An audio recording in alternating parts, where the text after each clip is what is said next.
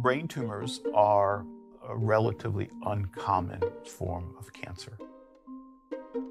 Less than 2% of all cancers are brain tumors, but yet, given their difficulty in treatment, given the consequence to the patients, it is a significant area of concern. NCI-CONNECT is focusing on the rarest of brain and spine tumors because they have not been the focus of attention for a very long time, and therefore they are in need of specialized care and also better therapies. We try to provide a comprehensive approach, doing basic science, doing clinical trials, and reaching out to the community. So in addition to therapeutic studies or treatment studies, we have studies that help us evaluate ways that we can support people during their day-to-day life. And we're able to create a sense of community for patients who come here.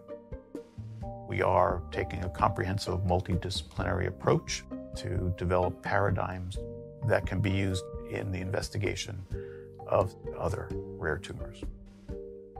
The advances I hope to see in the next 5 to 10 years include better diagnosis for the more uncommon tumors.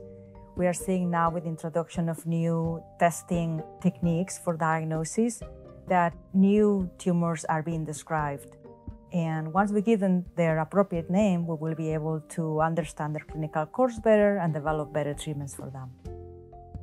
I think knowledge is power.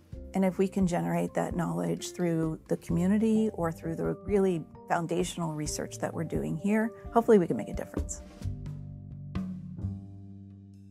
NIH, National Cancer Institute.